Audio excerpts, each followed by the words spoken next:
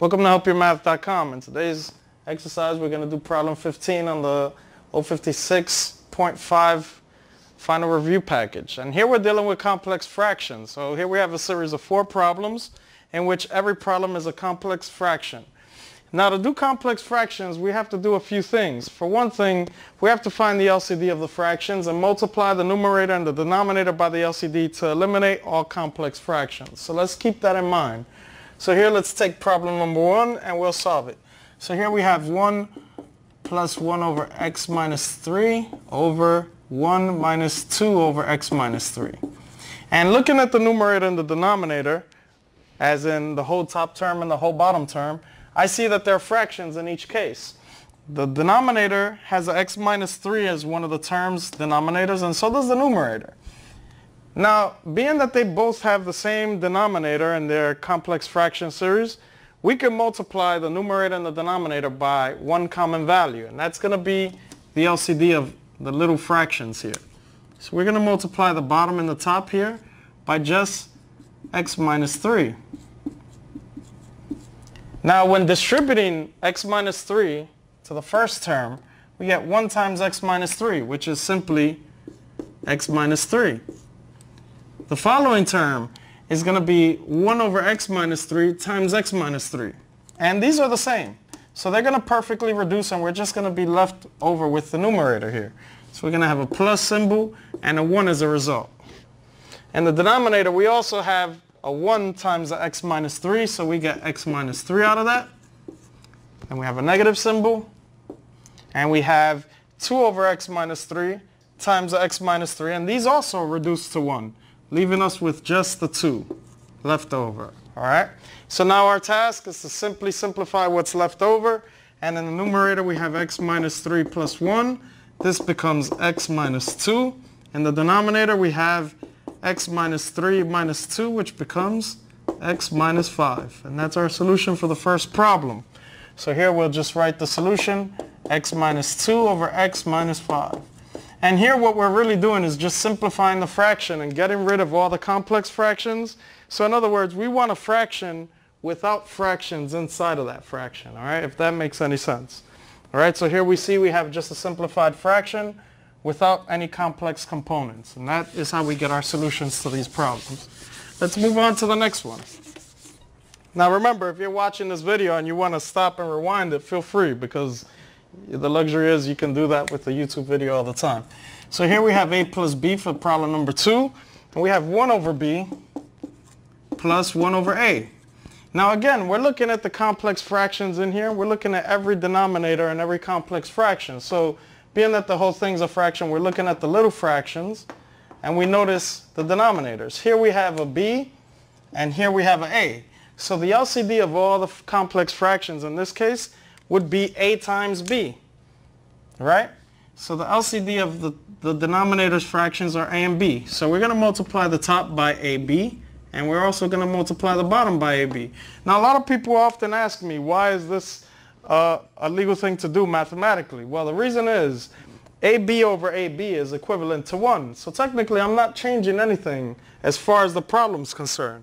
All I'm doing is getting rid of the fractions that are complex in the fraction itself, all right?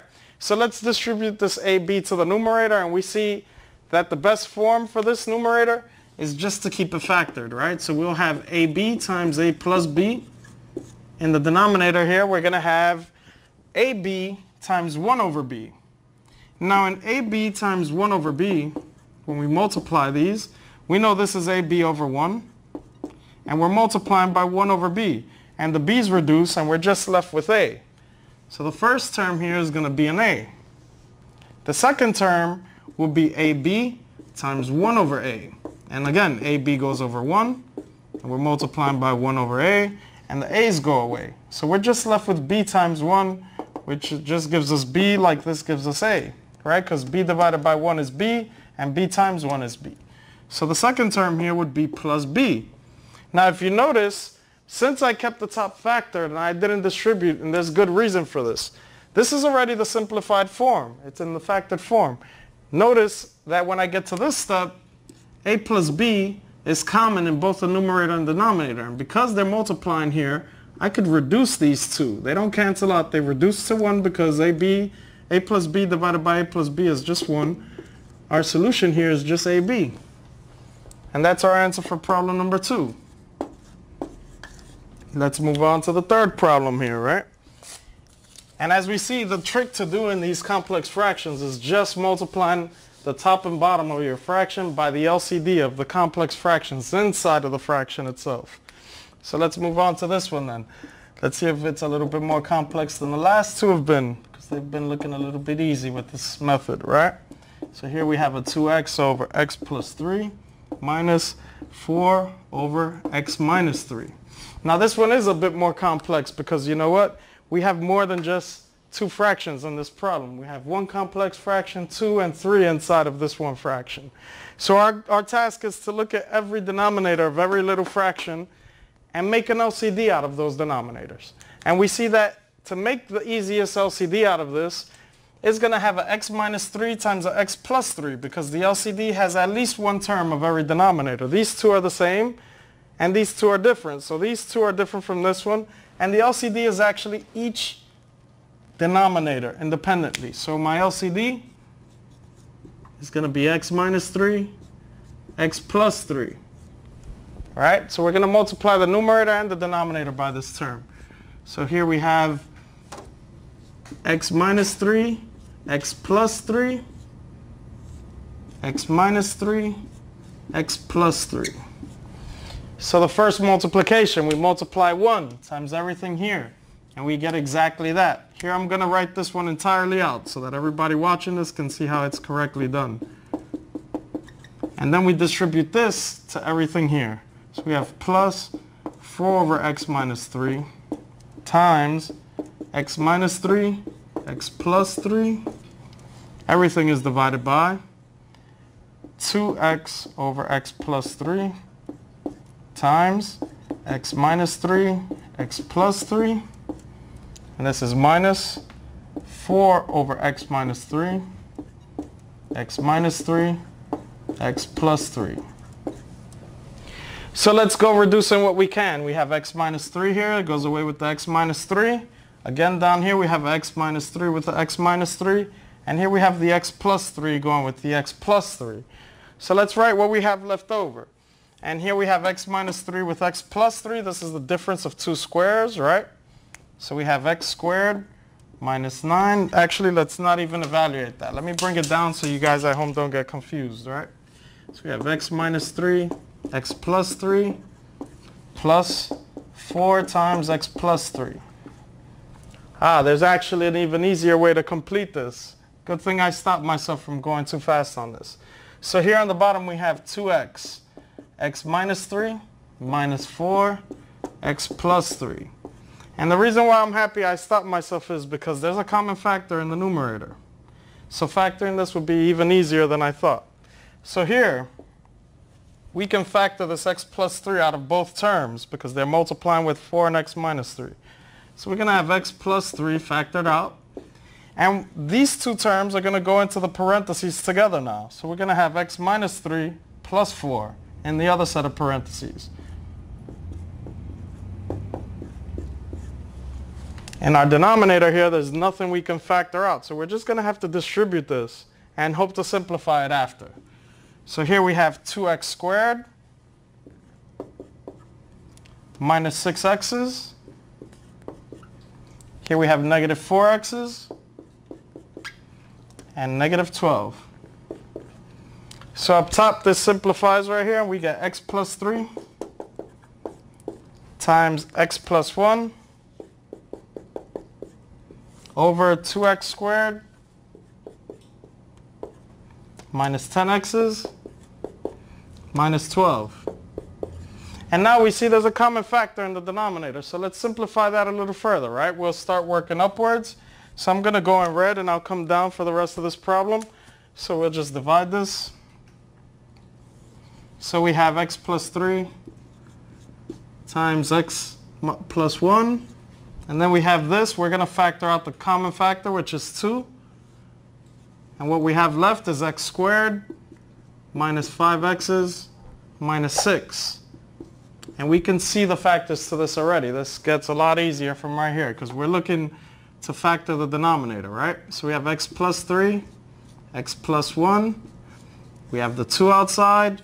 And we know the two sets of parentheses are going to be easy to make because the last term is negative, the middle term is also negative. So we have an x. Both signs are different because the third sign is negative, so one is plus, one is minus. And the factors of 6 that add up to 5. They have a difference of 5, but they multiply to make 6. 6 times 1 makes 6, and they have a difference of 5, right? So the larger number gets the negative because the middle term is negative. So we'll make negative 6 here, positive 1 here. And as we see, there's a common factor. It's x plus 1. We'll just slightly remove that. That reduces to 1. We're left with x plus 3 over 2 times x minus 6. And that's the solution for this problem here. So let's write the result here. X plus 3 over 2 parentheses x minus 6. Let's move on to our final question now. That one was a bit challenging. Hopefully the next one is a lot friendlier, right? And again, we'll be using the LCD trick, as we like to call it, to reduce these complex fractions in an instant, right? So here we have 1 over 2x's minus 1 over 5 divided by 1 over 4x squared minus 1 over 25.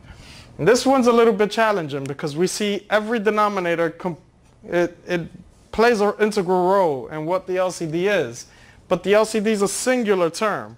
So we know the LCD of 2x, 5, 4x squared, and 25 has to be a number that's divisible, or a term that's divisible by each of these collectively. So the LCD would be part of the prime factorization technique. And to make a term that they all have, where 25 is not a factor of 4, so we know 100 would be part of the LCD, but we also need the x squared. So this becomes 100x squared. I would like to explain how we get there, right? So what we do is we take every component of the LCD, the 2x's, the 5, the 4x squared, and the 25. And what we do is we prime factorize each term. 2x's are already primed out, so we know this is just 2x's. 5 is already a prime number. This is just 5 to the first power. Each of these have the power of 1. But 4 is not a prime number, but it's also 2 squared, and the x is already squared. 25 is actually 5 squared. So the rule for the prime factorization to make the LCD, the least common multiple, is to take each base that's available from every denominator. And the only available terms we have is 2, 5, and x. So we take the 2, the 5, and the x. And then we take the largest exponent that corresponds to each of these denominators. So the largest exponent for the value of 2 is the 2 squared. So this is part of the LCD. The largest exponent for the 5 is 5, 1, and 5, 2. This is the 5, the highest, so we put the 5 to the second power. And we also have 2 x's. One has a 1, the other has a second power. So we take the second power to create this LCD. Now this is 4, this is 25, and this is x squared. When we multiply them all together, we get 100x squared. And that's how I computed the LCD, for those of you who are wondering. The rest of this is just the magic of using the LCD trick. So we've been multiplying the top and bottom of the fraction by 100x squared. So let's get to that step then. We multiply the top by 100x squared. We multiply the bottom by 100x squared. Let's get our distributions in order and get this work pumping, all right? So here we have 100x squared multiplying by 1 over 2x's minus 100x squared times 1 over 5 divided by 100x squared times 1 over 4x squared minus 100x squared times 1 over 25. Let's simplify this and get to work. So here we have, right, the common factor here, the 100 divided by 2 is 50. So let's write the 50 first. X squared divided by x gives us an x. And the 1 just comes along for the trip. Minus 100x squared divided by 5. Now notice, when I'm doing this, I'm dividing before I multiply for a specific reason. Division takes precedence over multiplication. in mostly every case when we talk about mathematics. It's not spoken of enough. However, we're dividing this first because it's easier to divide a number before multiplying. So here 100x squared divided by 5 becomes 20x squared. The multiplier is still 1. The numerator just comes along for the trip. Now the denominator here, 100x squared divided by 4x squared. 100 divided by 4 is 25. X squared divided by x squared is 1. That goes away. And the numerator comes along for the trip. And then we have the final division here. 100x squared divided by 25. That creates 4. 100 divided by 25 is 4. The x squared goes nowhere. And we're still multiplying this by the numerator of 1. Let's simplify what we have then. Here we're multiplying everything times 1 times 1 times 1 times 1 here, right? So we have 50x's minus 20x squared. Everything here is divided by 25 minus 4x squared. Now we can factor the numerator and the denominator. What's the greatest common factor up top? The greatest common factor is, we see these zeros. That's an indication they both have factors of 10. So we'll factor out the 10. They also have variables in common. So when doing the greatest common factor, we take the smallest power available between the two variables. Here there's a 2, here there's a 1. So we'll factor out just x. Let's leave what remains. When we divide 50x's with 10x's, we get 5. When we divide negative 20x to the second power, we get negative 2x. And that's being divided by, and in the bottom here we have the difference of two squares. We know it's a difference of two squares because 25 is a perfect square, and 4x squared is also a perfect square. So we're going to open up the difference of two squares function where one is plus, one is minus. The square root of 25 is 5, so this becomes 5 and 5. The square root of 4x squared is 2x's. So we put 2x here and 2x there. Now, we also see that these have common factors, and we're just going to remove them, right? These two will go away. And there we have our final answer of 10x's divided by 5 plus 2x's. So let's write that down here. 10x's over 5 plus 2x's. All right? Thank you.